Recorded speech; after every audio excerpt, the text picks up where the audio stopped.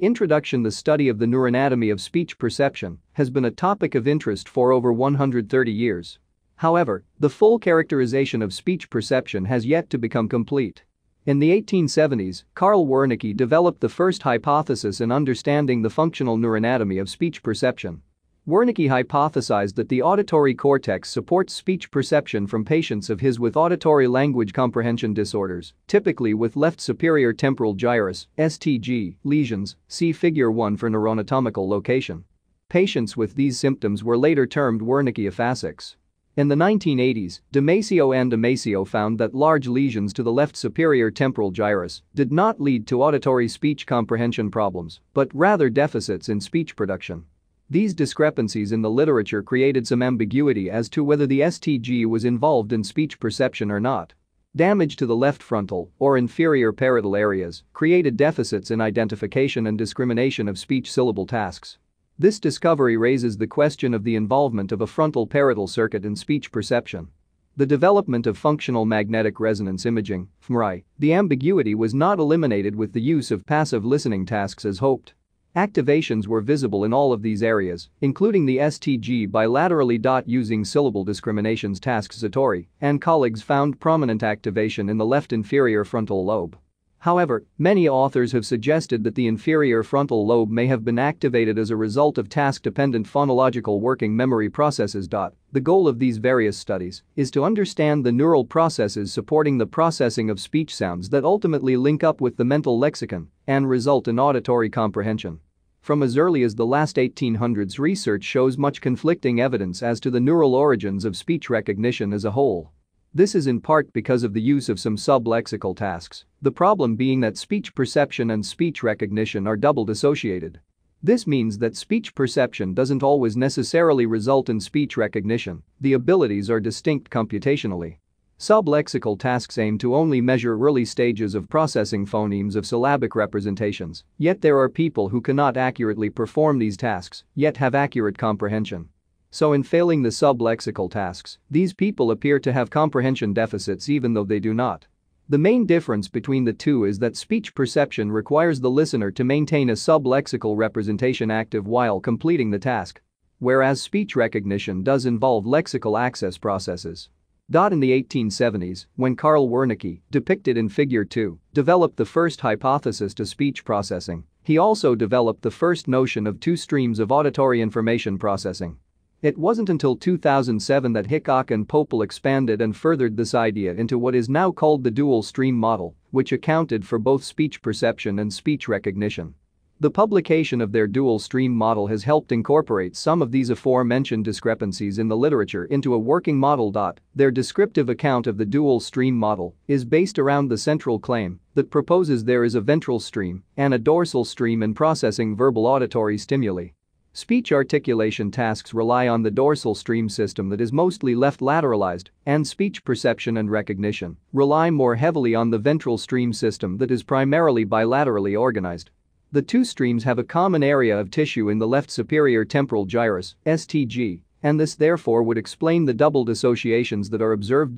The common area of tissue in the STG auditory responsive fields provides the early cortical stages for speech perception bilaterally. It is beyond this point that the system diverges into two streams for continued processing, the ventral and dorsal streams. Here, the focus will be on the ventral stream, as it is more relevant to the neural aspects of speech perception. However, the dorsal stream will be discussed as it assists in explaining the frontal activations observed in some of the literature. To understand spoken language, one must first transform the acoustic speech stimuli, recognize it as speech and not tones or non-speech sounds, and then convert it into a conceptual phonological representation that can then be assessed for meaning upon access to the mental lexicon. The chapter on acoustic phonetics covers the transformation of the acoustic signal, so in this chapter, we will pick up at the processing of phonological, creating phonological representations, and semantic, linking of phonological representations with the syntactic and morphological operations, information that leads to comprehension. To eliminate confusion, the use of the term speech processing in this chapter will refer to any task that uses orally presented speech stimuli. Speech perception then will refer to the sublexical tasks like syllable discrimination.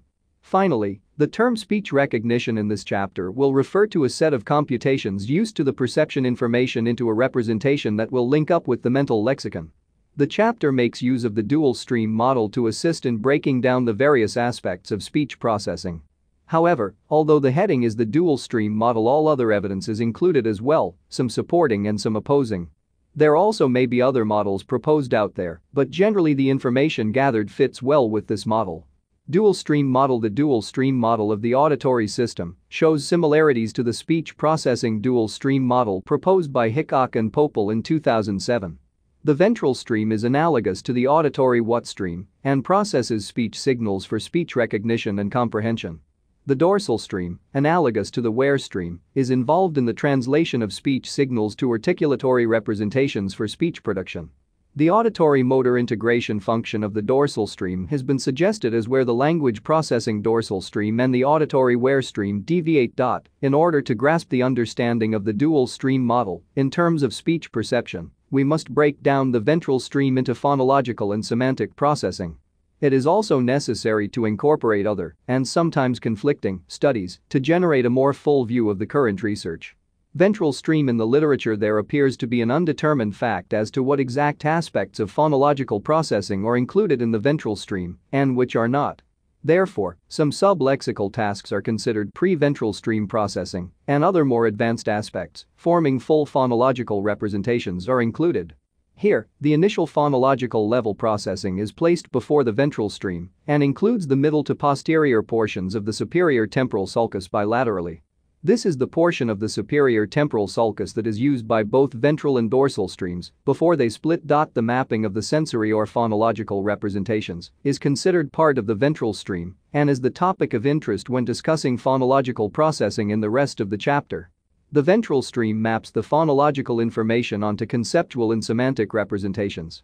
This means that the ventral system itself processes distinctive features of the sounds, phonemes, syllabic and phonological structures, and grammatical and semantic information. Hickok and Popel propose that the ventral system also uses its own parallel computational pathways that allows the system to be organized bilaterally but asymmetrically. Phonological processing. In the study of phonological processing, Stephen Peterson and colleagues conducted a study on the cortical anatomy of single word processing using positron emission tomography. They found key auditory processing areas to be bilateral activation of the primary auditory cortex and temporoparietal cortex, anterior superior temporal cortex, and inferior anterior cingulated cortex, all left lateralized. They hypothesized the temporoparietal region near the angular and supramarginal gyri areas as a good candidate for the phonological coding region. Then, in order to achieve proper lexical access, the mapping of sound to a representation requires the integration of information on various time scales. In the study by Robert Zatori and colleagues, they attempted to evaluate phonological processing in terms of these temporal but also spectral changes in response to auditory stimuli. They found that there were distinct auditory cortex areas in each hemisphere, specific for each of these two parameters. The anterior auditory region in the right hemisphere showed greater cerebral blood flow to increasing spectral, rather than temporal, changes in stimuli. Whereas the same area on the left hemisphere showed the reverse pattern, a greater response to temporal changes in stimuli. The right superior temporal sulcus also showed increased response to spectral stimuli, but not to temporal parameters. Thus, the right auditory cortex appeared to respond less well to rapidly changing acoustic information characteristic of speech processing, where the left hemisphere was much better able to follow the stimuli. Thus, as explained in Hickok 2010, a critical portion of the superior temporal sulcus is involved in phonological processes, particularly in the area bounded anteriorly by the anterolateral aspect of Heschl's gyrus and posteriorly by the posterior end of the Sylvian fissure. Lexical and semantic processing. Phonological processing yields phonological codes, or representations, which are then used in speech processing to reach higher-level lexicon representations that are essential for auditory speech comprehension. Strong empirical evidence shows the involvement of the posterior middle temporal lobe regions in accessing lexical and semantic information. Lesion studies of the posterior temporal lobe have also supported this evidence. Elizabeth Bates and her colleagues studied 101 left hemisphere aphasic patients and found that lesions to the middle temporal gyrus (MTG) most accurately predicted auditory comprehension deficits, with a significant deficit also observed with dorsolateral prefrontal cortical lesions. Whereas, lesions to the insula and arcuate superior longitudinal fasciculus affected verbal fluency. The most. Functional magnetic resonance imaging studies, see Figure 3 for an example of an fMRI scan, have further implicated the posterior middle temporal lobe regions in semantic processing. In a semantic decision task and research conducted by Jeffrey Binder and colleagues, activations were found in both sides of the STS and almost all of the MTG in the left hemisphere. They also found that this activation spread ventrally across the inferior temporal gyrus, ITG. The authors found further activations in the angular gyrus, anterior and posterior cingulated gyrus, portions of the precuneus, retrosplenial cortex, and cingulate isthmus in the left hemisphere, as well as subcortical activations in the anterior thalamus in the left hemisphere. Many positron emission tomography (PET) studies, see Figure 4 for an example of a PET scan, examined the activated areas in response to semantic processing. They too found left lateralized non-STG temporoparietal regions, including the MTG, inferior temporal gyrus, ITG, and the angular gyrus. Finally, Carolyn Patterson and her two colleagues found using dementia patients that deficits can affect amidal semantic knowledge for objects as opposed to mapping sound to meaning specifically. Meaning that it is not restricted to auditory stimuli at all. Their dementia patients appeared to have deficits in conceptual knowledge of objects in auditory and in visual modalities. Therefore, they hypothesized that the posterior lateral and inferior temporal lobe is more involved in the access of semantic knowledge from auditory input. They labeled the anterior temporal lobe as performing more of an integrating function for certain semantic forms across modalities. Although significant information implicates the temporal lobe in semantic processing, frontal lobe activations were also observed in a significant amount of studies. The Jeffrey Binder research mentioned above found significant prefrontal cortex activation, including much of the inferior and superior frontal gyri, aspects of the middle frontal gyrus, and anterior cingulate cortex. PET studies have found similar but less extensive results showing left frontal activation as a result of language processing in the inferior frontal gyrus and into the posterior middle frontal gyrus. One hypothesis for the role of the frontal lobe areas in language processing is its role as a language executive proposed by Jeffrey Binder. His team's research hypothesized the frontal lobe's role in coordinating sensory and semantic processing and accommodating momentary changing goals, but noted that after injury, the role could be adopted by other areas. This hypothesis is supported by patients with left frontoparietal lesions who experience global aphasias acutely after injury, only later for their symptoms to improve into an expressive aphasia. Overall, the research suggests that the left STG plays an important role in the analysis of speech sounds for comprehension at a linguistic semantic level. This converging evidence suggests that Wernicke's area may not be the primary location for language comprehension. It also suggests that the left temporoparietal regions outside of Wernicke's area, as well as the left frontal lobe and these frontal areas, extend beyond Broca's area, including the prefrontal cortex. Dorsal stream. While the ventral stream perception and recognition of speech is generally agreed upon, the dorsal stream holds less agreement. It is responsible for translating speech signals into articulatory representations in the frontal lobe, involving the posterior frontal lobe and posterior dorsal temporal lobe and the parietal operculum.